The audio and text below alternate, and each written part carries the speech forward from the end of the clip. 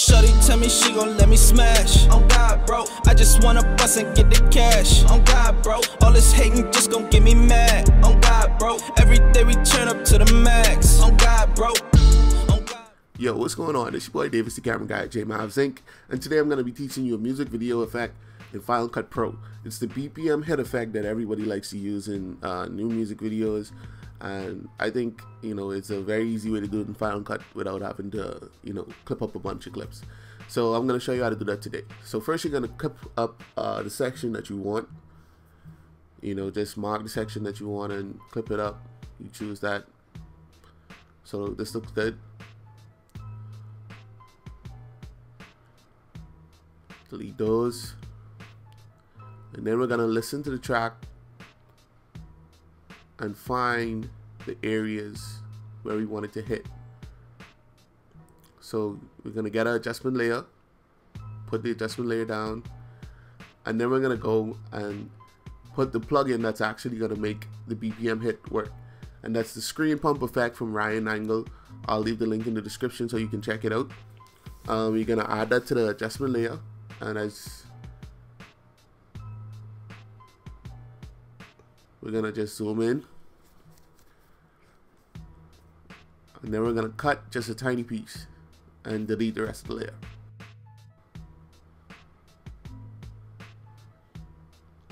So as you can see, you got the little hit at the beginning of the frame, the little hit. That's what we're gonna be using. And you can see he has all the controls up in the right part of the screen where you can change the zoom, the swirl blur, the RGB. But we're not going to get into all that right now. Let's continue to move forward.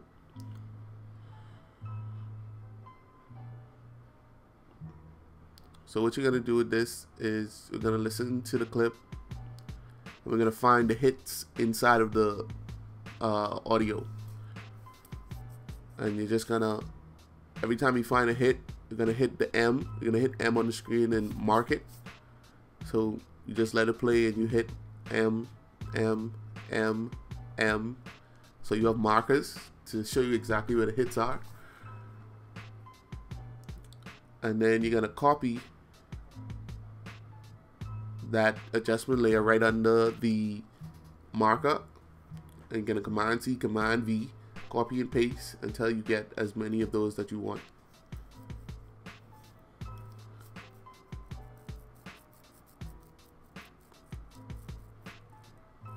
Just like that.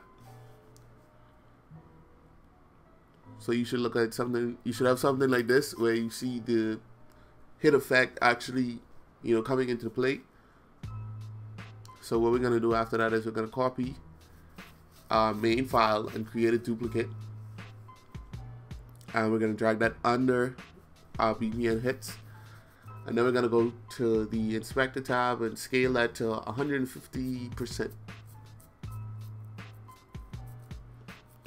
Then we're going to change the opacity to 32.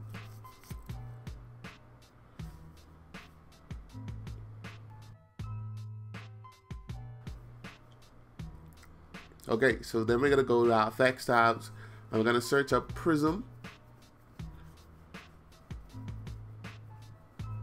And if you haven't used Dynamic Prism, I feel this one works best.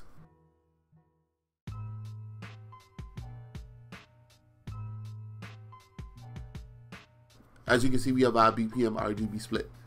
And it's already throughout the whole clip, but we don't need it throughout the whole clip. So what we're going to do is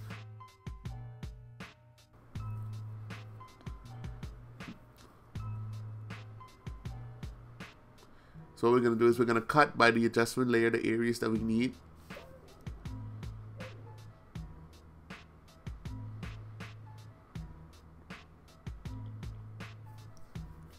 Just like that. And then we're going to delete all the areas we don't need.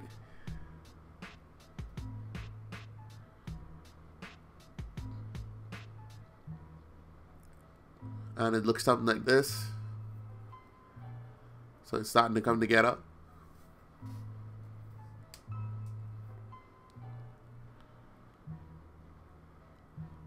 Okay. So from there, as you can see, the BPM hit is rendered out and it's actually, starting to look like what we want it to be. So we're gonna go back to the adjustment layers, put an adjustment layer over that, and put a letterbox so you can get a cinematic music video effect along with the BPM hits, just so it looks cleaner.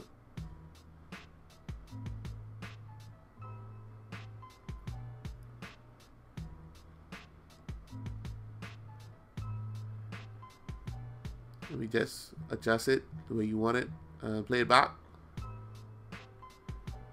and that's basically it. RGB BPM hit music video effect. So guys, if you enjoy this type of content, don't forget to hit that subscribe button and also hit the bell button at the bottom to always be notified when I drop new music video effects, new music video tutorials. The link in the description to my Self-Fi store, you can go there, you can pick up some presets for Lightroom, you can pick up some LUTs. I just recently released a LUT pack. I'm going to leave that card up above in the video.